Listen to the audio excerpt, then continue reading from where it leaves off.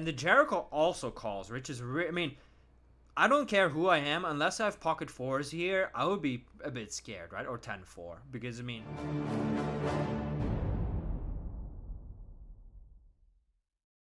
Alright, so we got 50-100, we've got a bit too easy in the game, with the Cookie Monster avatar, I believe.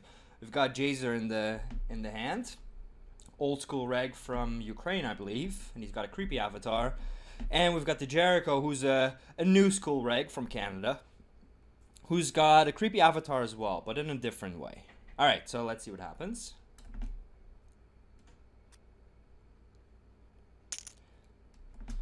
Followed by the Jericho, and bit too easy raises the 3x, which is pretty standard. Some people go to like 2.5 or 3.5, but I like old school 3x. Jazer calls. And at 10k, the rake's going to be pretty low, so Jazer's not going to fold a whole lot. Because the rake here is probably about 0.6 big blinds, I believe. So that's really not much of a factor. And he's got position, and bit too easy is going to be raising a pretty wide range. So Jack 8-5 is a solid board for both of them. If anything, Jazer improves a bit more because he probably has a few more of the offsuit straight draws, a few more of the offsuit 8x and 5x. At the same time, bit too easy, for instance, has more hands like pocket jacks, right? Because Jazer would always 3-bet, or pocket 8s. Jazer would maybe not always 3-bet, but definitely sometimes, right? So bit too easy is going to have more of the very strongest hands, but Jazer is going to have a few more medium strength hands. And they're both going to miss this board a decent amount as well, with hands like King 9 offsuit, let's say. So I'm expecting bit too easy to be not too aggressive on this board, but also not super passive.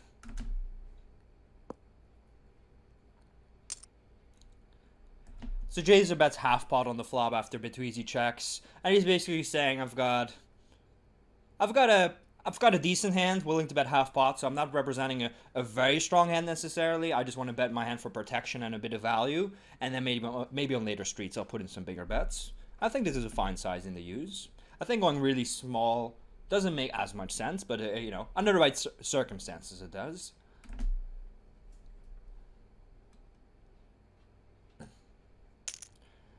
Bit too easy check raises, do around 3x the bet. So he's saying I check something like a strong jack or better on the flop, or a strong draw, or have some kind of, you know, some kind of bluff. Maybe some mergey hands occasionally, like 8-7 of hearts.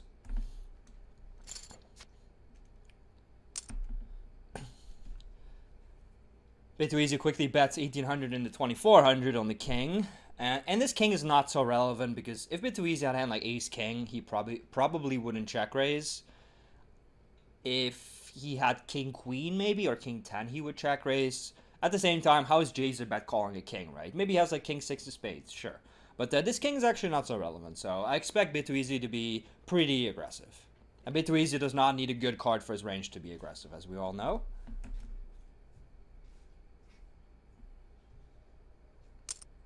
Call by Jazer.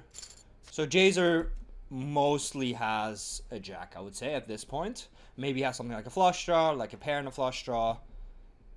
But mostly he's bet calling a jack and then calling the turn. And this is a scary card, right? Because both guys could conceivably have queen 10. Both guys could have a flush. I guess bit too easy is going to have an advantage when it comes to sets. Maybe he check raise hand like kings on the flop, let's say. Maybe he check raise hand like aces. So if anything, this run out is a little bit better for bit too easy, but Jazer can have plenty of good stuff as well. Check by bit too easy. All in.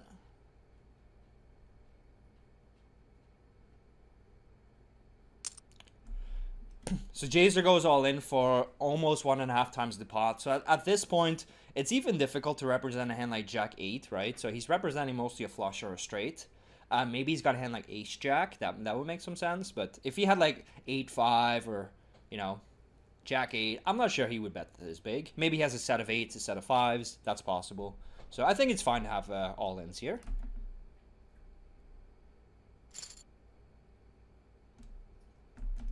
All right. So bit too easy checked here with the Jack 5 on the flop playing the check raise, which I think is a fine play. I like the bet on the turn as well with the on the king. And on the river, I think you can either go for a small bet or a check. I think a check actually makes a lot of sense. The issue with this hand is that it has no blockers to Jazer's value range, right? So you're kind of hoping that Jazer turns a hand into a bluff. And Jazer, he stabbed the flop with a pair and a good flush draw, called the checkers in the bed, and then shoved the river, which is fine. So I'll give Bit2Easy I'll give him a 7 out of 10, and I'll give Jazer, I'll give him a 7 out of 10 as well. So what do you guys think? 2.5 by Whisper, seems like a fine sizing.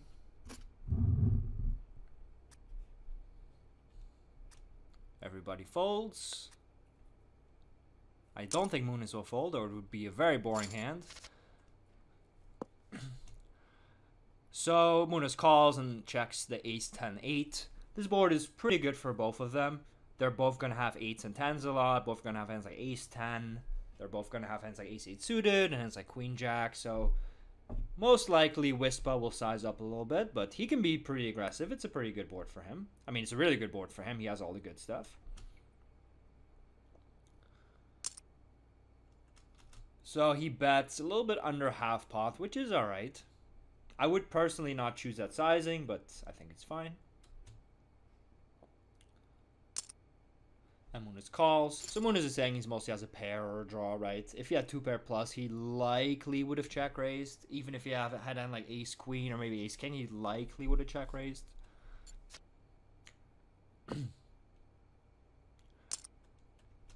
Turn jack is very relevant because 9-7 gets there, king queen gets there, queen 9, ace 10, jack 10, etc. So yeah, very scary. Like, it's a good card for both ranges, but scary at the same time because they know that the other player can have a strong hand as well.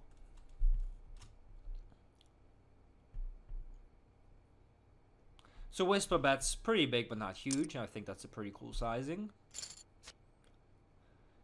And the river makes things even more spicy because both players can have an ace plus a flush, or maybe even 10 plus a flush, or of course just like a hand like king 9 of hearts.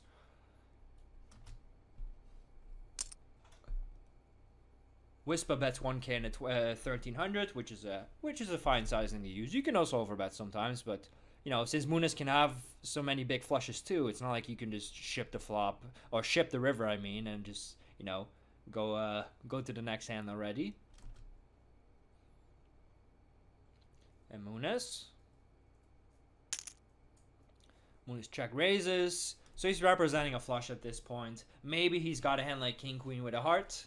But I'm guessing he mostly represents a flush. Wow. All in by Whisper. So Whisper's basically saying he's got the nuts, right?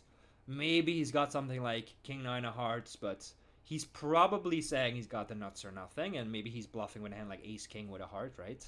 Trying to block the top of Munis's calling range. Munis calls. Ooh. Alright. So Whisper opens ace 10 under gun. He c-bets on ace 10 8. He bets a nice sizing on the jack and a nice sizing on the 3, and then obviously he shoves over the raise. I'll give him a 9.5 out of 10.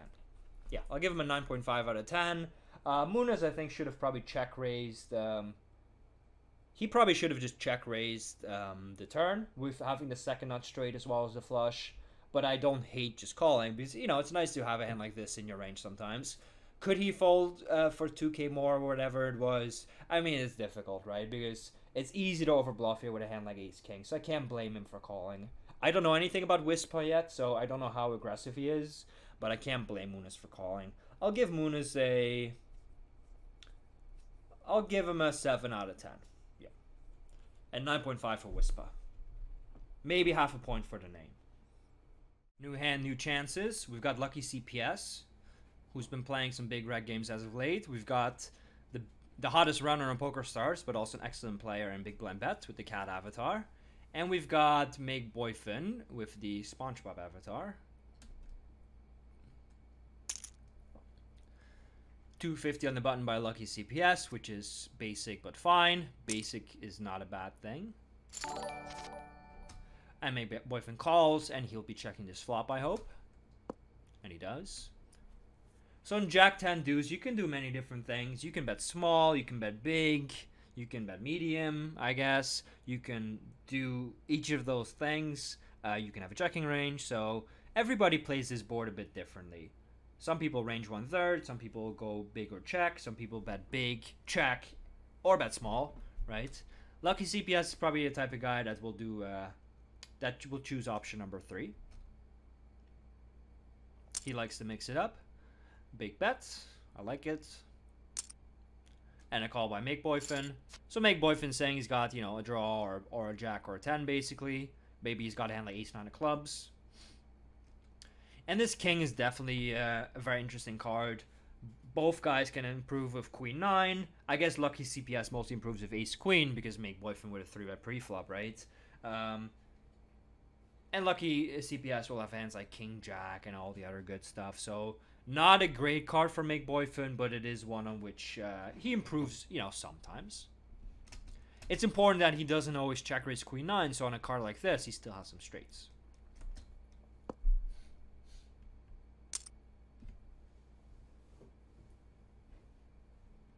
Lucky CPS goes for the pretty big overbet here. So he's basically saying he's got 2 pair or better at the least. And Make Boyfriend calls.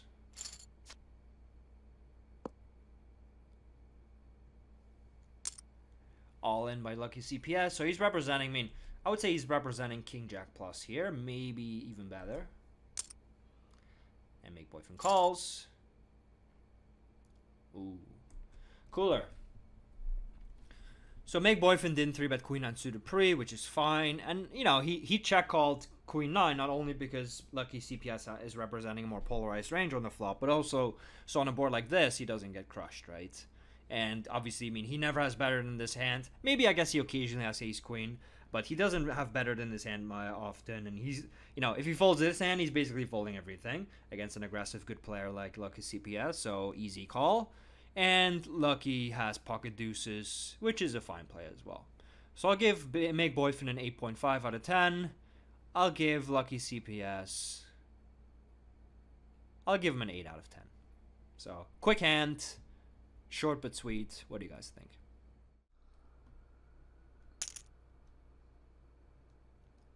Born to Tilt makes it 110 in MP. And flat on the button by DeJericho. So this is one of the differences between, for instance, micro stakes and high stakes. You get to flat the button far more, right? Because there's way less rake. You pay way less rake when you go to the flop. Oops. Bit too easy. He's going to defend. Okay. He's getting pretty good price. 10-10-4 is a pretty dry board that should hit everybody. I think all 3 of them should have a decent amount of 10s. All 3 of them can have like pocket 4s and flush draws and overcards with backdoors, etc.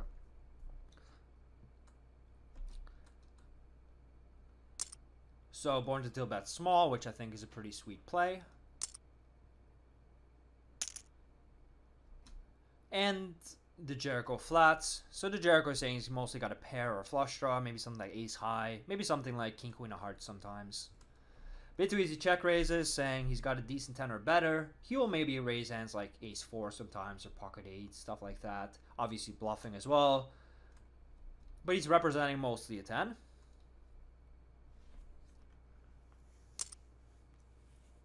Born to Tilt calls, which should scare Bit Too Easy a little bit, unless Bit Too Easy just has in like 10-4 pocket 4s, then he's loving it.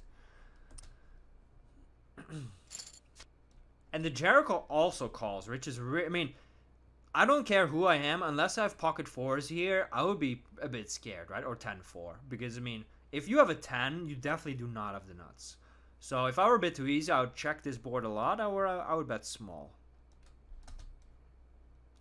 I mean, Born to Tilt called a 3-way check raise with a guy behind him who can easily just have a good hand or a good draw, right? So that's pretty scary. And the Jericho knows he can be dead, yet he's still called. So I think this is a smart play by Bit Too Easy. He potentially gets a bit of value. At the same time, he's careful. And he checks the river. So he's basically saying, I've got a hand like ace 4 or 7 that gave up. Maybe maybe he's got a hand like a king, right? He's got like king 5 of diamonds, and he's like, well, I'm not getting valued by worse. At the same time, I can check my hand down and win versus hand like 8 sometimes. The Jericho shoves. It'd be too easy. Calls. So he likely has a 10 that he's check calling here. Okay. So bit too easy check raise here on the flop, which I think is fine against a bet and a small bet and a call. I don't mind the turn bet, but I actually wouldn't mind a check either because he can definitely be behind. And on the river, I actually don't mind. I mean, if I were him, I would definitely be worried about a hand like, you know, king 10, which is not actually less likely because of the king, but I would be worried about king 10 or ace 10 or pocket 4s or maybe pocket 7s even. So it's not like a bit too easy. He's loving it, but he's probably thinking that the Jericho might turn a 4 into a bluff, or he's got a flush draw. Or that he shoves a worse 10. The issue with the Jericho shove is that bit too easy must have check with like 10-8 or worse and then check call the river, right? Which is kind of tricky. I think the bit too easy usually just has a give up here, and maybe he sometimes has something like a king. But I think it's pretty thin. So born to tilt's play, I think betting small makes sense, and he called a raise, but we can't really judge his play. I think the Jericho's play is a 6 out of 10, and I'll give bit too easy I'll give him a 7.5. I think his play was pretty good too.